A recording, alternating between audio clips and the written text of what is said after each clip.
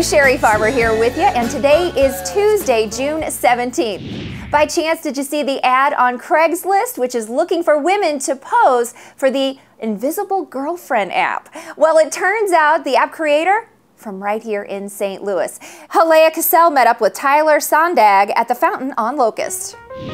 Invisible Girlfriend gives social credible proof to people who are wanting to be in a relationship or can't be in a relationship, and who are in really uncomfortable positions a lot of the time. So we send you things like text messages, voicemails, emails. We'll send you gifts or flowers to your office or home, and really kind of make it seem like you're in a relationship and you're the only one who knows that you're not in a relationship. Okay, so is it just girlfriends? We have Invisible Girlfriend and Invisible Boyfriend as well. So to us, it really doesn't matter the gender. You can be man, woman. You can be interested in a man or woman. It doesn't matter. Invisible Boyfriend, Invisible Girlfriend, whatever you want. Okay. So, is she gonna eat that? Well, Bethany actually doesn't like whipped cream, but she'll eat it. Tyler doesn't look like he'd need an invisible girlfriend, does he? It's an acquired taste.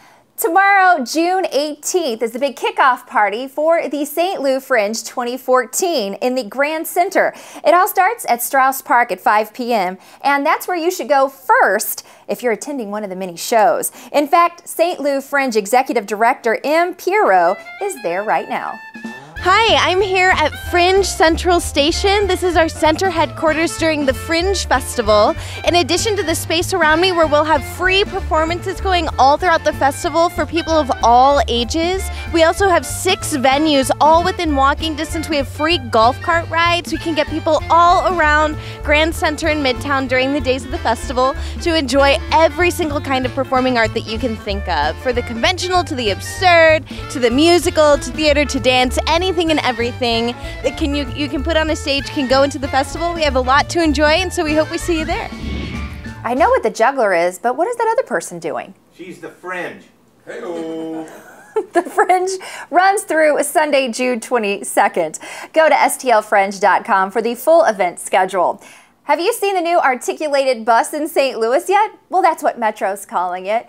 But here are a few of the names St. Louisans are calling it on our Facebook page.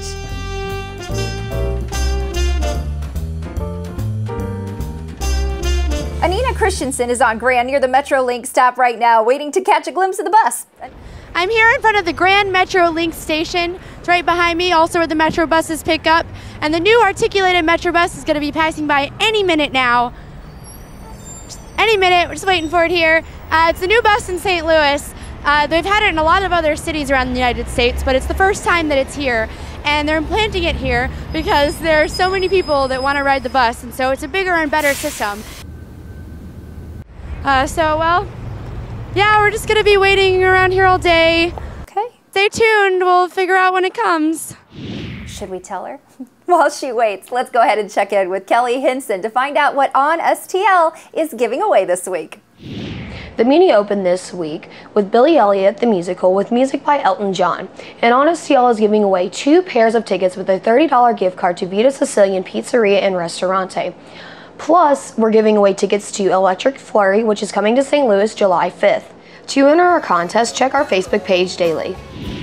The music you're hearing on today's show is Blue Bandana by St. Louis's own Pat Liston, who will be appearing live this Saturday at the Wolf in Baldwin. Thanks so much for watching. Have a great week, St. Louis.